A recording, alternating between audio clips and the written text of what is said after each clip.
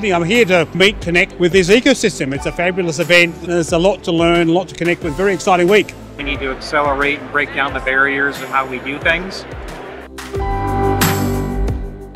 Well, it's very good to hear from Emily and Hilda that they want questions asked. I think that's a really key part of any partnership and relationship. Both sides are open to sharing that information so that we can get the best out of all the partnerships. Deputy Prime Minister, I'm so pleased you could join us to launch the new Defence IS&T strategy.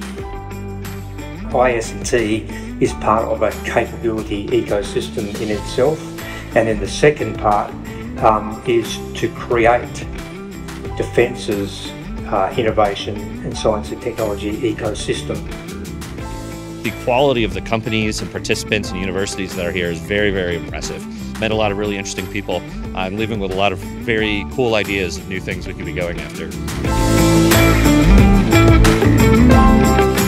We need to use the best minds by bringing defence and universities together, because that way we're going to have the ability to come up with fresh thinking, fresh ways of doing things, so that we have this asymmetric advantage. What's excited me is looking at how technology can assist the human rather than humans fitting in and assisting technology.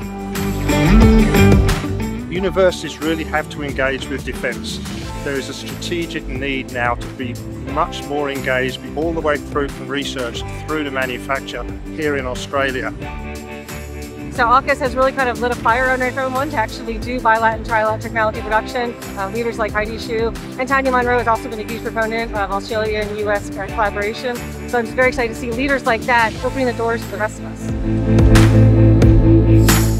What's most exciting us? The collaboration with our Five Eyes, the fact that we're sharing the technologies, the fact that we're learning from their research and making sure we accelerate our research.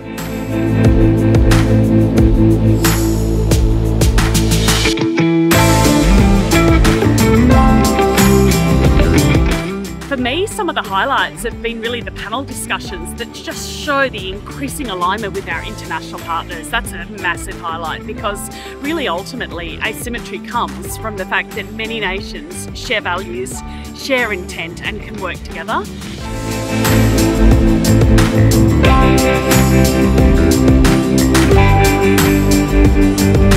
Yeah.